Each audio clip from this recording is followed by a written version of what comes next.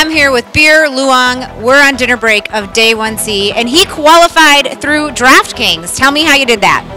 Well, I think it was the week where the New England Patriots were playing the Jets, so there was a low percentage on Tom Brady and Gronkowski, and I played those two and I was first. So I had to sweat it out on Monday because Larry Fitzgerald, he had to have an average game, but he totally crapped the bed, so I lucked out. So it was awesome. All right, and are you a regular daily fantasy sports player? You know what? I just started about 6 weeks ago, but there's a lot of correlation from poker, and I picked it up really fast. I really enjoy it. How so?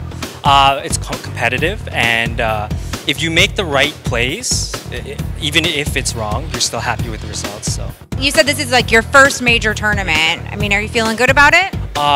One thing is I won my fantasy draft right on my birthday, so that was totally awesome. And then yeah, so it's been going really good since then. So you're having a good experience altogether? DraftKings is awesome. They've taken good care of us.